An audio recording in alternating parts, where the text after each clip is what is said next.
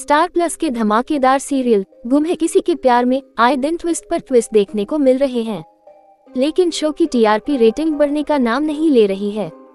इन दिनों गुम है किसी के प्यार में सवी और ईशान की कहानी खूब सुर्खियां बटोर रही है। जहां सवी एडमिशन के लिए खूब जद्दोजहद कर रही है, तो वहीं ईशान उसके रास्ते में रुकावट लाने का कोई मौका नहीं छोड़ रहा है। बीते दिन भी भाविका शर्मा और शक्ति अरोड़ा के गुम है किसी के प्यार में देखने को मिला कि ईशान जानबूझकर सवी से मुश्किल सवाल पूछता है, लेकिन सवी उसका सही जवाब देती है। ऐसे में हताश होकर ईशान सवी को बास्केटबॉल गेम के लिए चैलेंज करता है। हालांकि गुम है किसी के प्यार में आने वाले मोड़ यहीं पर खत्म नहीं होते हैं।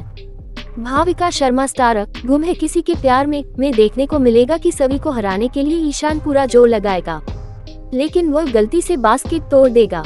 मौके का फायदा उठाते हुए सवी गोल कर देगी और गेम में जीत जाएगी। सवी की जीत से शांतनु भी खुश होगा और बाकी स्टाफ मेंबर भी उसकी तारीफ करेंगे, लेकिन ईशान और यशवंत का मुंह उतर जाएगा। गुम है किसी के प्यार में सवी का एडमिशन रोकने के लिए ईशान और यशवंत रोड़ा अटकाएंगे।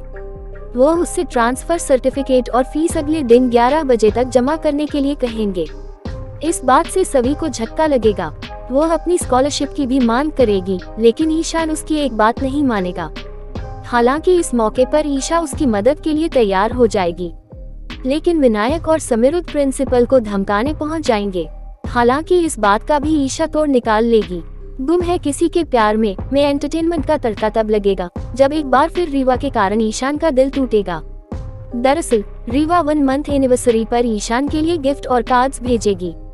रीवा के इन तोहफों से ईशान का पारा 7वें आसमान पर पहुंच जाएगा और वह सारी चीजें तोड़कर वहीं पर फेंक देगा।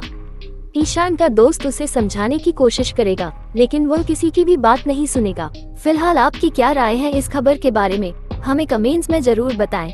साथ ही अगर आप नए हो तो हमारे चैनल को सब्सक्राइब कीजिए।